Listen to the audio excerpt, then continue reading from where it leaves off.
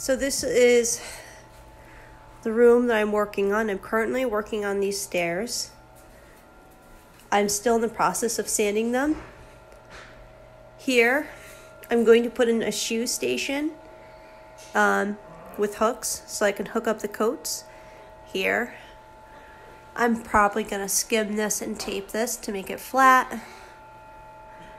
I'm going to paint these stairs. It's just so nasty. Gray, and the foot part will be white. What else have I done? I've been patching and sanding.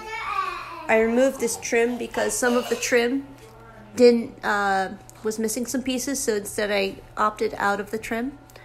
It's just simpler to do that rather than trying to find trim that matches old trim from the 1950s. A little bit challenging.